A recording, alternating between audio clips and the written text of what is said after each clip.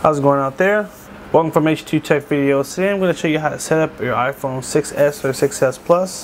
Just going to do a basic walkthrough of how to get started. And what we're going to do is on this screen we're just going to slide. We're going to choose our first language, so I'm going to choose English. Pick your region. Just going to set the language for that.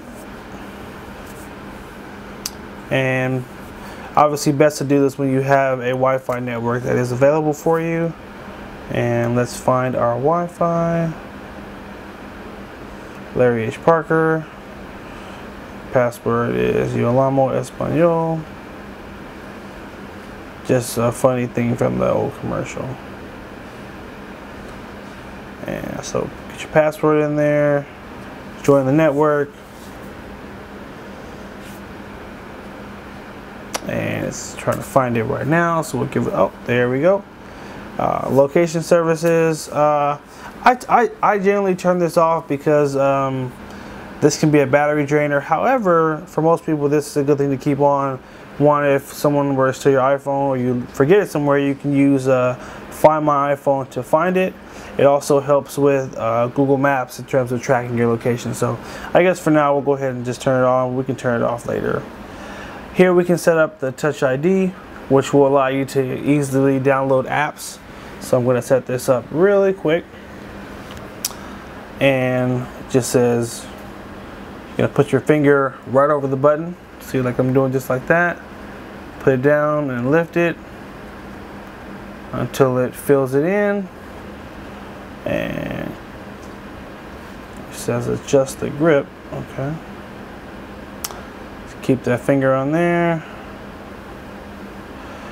It really wants to capture the different parts of your fingers, so you don't want to just keep tapping the same way. You want to put in a backup password.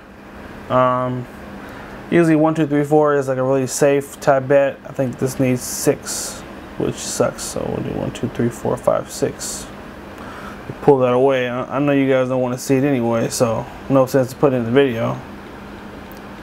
We're going to put in our passcode as a backup just in case for whatever reason it can't read your fingerprint anymore. You can have it restored from an iCloud or iTunes backup if you're going from an older Apple device. Or you may say I just want to set up like a new phone. Or they have this new feature which is now move data from Android, which is pretty cool. So it'll actually allow you to transfer all your old information from your whatever Android phone you had to your iPhone, which is pretty cool. In fact, let's see what that looks like really quick. Move from Android. I think there's an app it has you download, and then you use that app. You put in this code on your Android phone once you have that app on there, and then it links together, and then it'll transfer the information. For now, we're going to just set it up as a new iPhone. You will have to put in an Apple ID. If you don't have one, this is your opportunity to create one, where you would come down to the bottom and let's see, you would go don't have an Apple ID or forgot it. So if you forgot your password, you can do an easy reset right here, so no need to stress about that. But if you know it, go ahead and put it in. I'm going to just pull it away from the screen really quickly, and we'll get our code in here. Now this is not something you want to skip, because if you try to download anything on the phone, the first thing it's going to ask you is to sign into your iTunes account. So don't skip it, just figure it out. It'll just save you time for later. And almost done. Getting this code in here. Feeling I might have put one letter in wrong. We'll see. Yep, verification failed. So we're going to erase a couple of letters here. Try it again. Obviously passwords are pretty annoying and tedious, but they're what keep us semi-safe. So just gotta deal with it. Alright, I think that's the right password. We're in. If you know if it is the right one, it'll jump you next to terms and conditions. We're going to hit agree. Feel free to take about an hour and read through all this. It's a lot of jargon, but you know, nice to know what you're covered for. I'm going to tap agree. Agree. It's doing a couple of final setup stuff, and looks like we're about to be in the phone. Yay! Which I'm really excited about, because I just want to start playing around with those new features, those like touch sensitivity or the long press stuff. So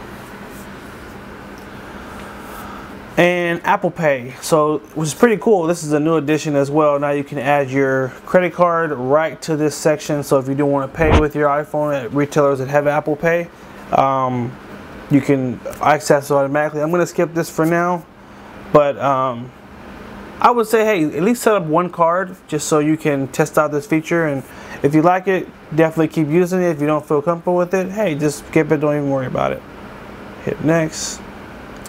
It's trying to get me to add a card. I'm going to do setup later in wallet, but this is where you would basically be setting up your card. And so this is kind of interesting. It's using the card I have on file.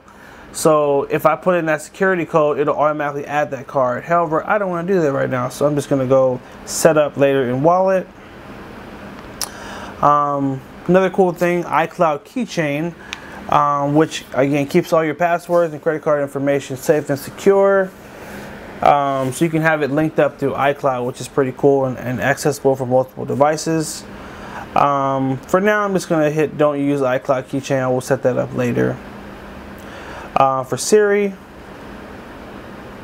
I wanted to do the Siri thing. I missed that one. I always hit don't send for this because I feel like when you hit it, they have access to extra information of yours, which I'm not comfortable with, so I always said don't send on this one. And then you can finally choose what your view is going to be like. So it says choose how you'd like to view the iPhone.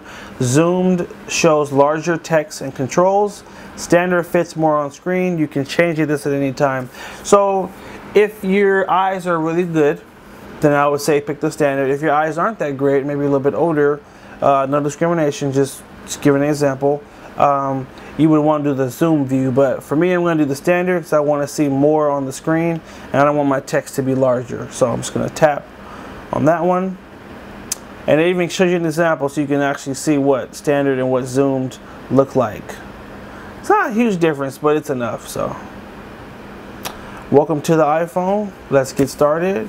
And that's it. We are officially set up, and now we'll have a bunch of other videos in terms of the new features and how everything works and all that good stuff. But obviously the main point of this video was just how to set it up. So that basic walkthrough is complete, and we thank you guys for watching. Make sure you like, favorite, and share the video if you did find it helpful. Make sure you also subscribe to H2TechVideos, and have a good one.